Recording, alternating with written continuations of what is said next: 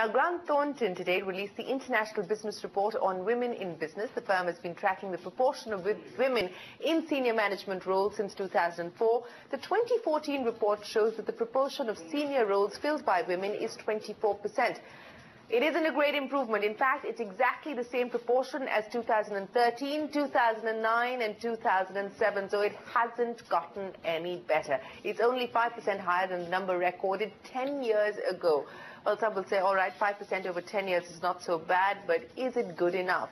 Now, among the Asia-Pacific economies, Japan, India and the United Arab Emirates continue to prop up the table, so we are at least doing better there. The report also shows that the number of Indian companies supporting quotas for women on executive boards of large listed companies now stands at 64%, and that is up from 44% in last year's report. It also highlights that there is a large gap in hiring of female graduates in India. On an average, in a year, just 14% of graduates hired by mid-market Indian businesses are women, just 14%. The corresponding global figure is 21%. So come on, India, we can do better than that. But those are the highlights of the Women in Business report put out by Grant Thornton. And we'll get you another couple of reports and exclusive conversation with our guests when we return on India Business Hour at 9 p.m. tonight. But up next on Women's Day, India's power ladies dial up a possible